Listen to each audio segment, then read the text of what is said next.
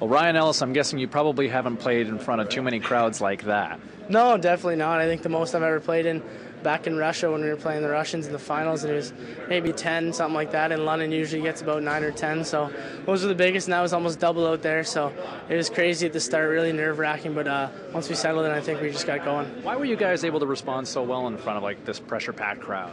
Well, I think it's at home, so everyone's behind you. I don't think you hear one other fan in the building except for the ones that are cheering for you. So I think it was nerve-wracking at the beginning, and then once John scored that first goal at the end of the first, I think that was really momentum building. I think that was the turning point and really helped us out. How good is John Tavares?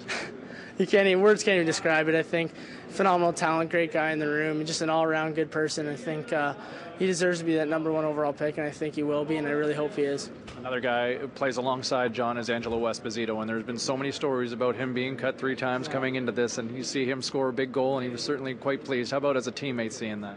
Oh, that's phenomenal. Anytime a guy is cut 3 times, that's a brutal experience. But once he made it and he got that first goal, it must have been very, very just proud for him and proud for his family. And I think it just helped us out and even more to win that game. And I think it was really momentum building. It really helped us out. Keep hearing about this team still needs to get better 5-on-5, got to take less penalties. But yet here you guys have continued to outscore the opposition by a huge margin. In your mind right now, what do you like about what this team's doing?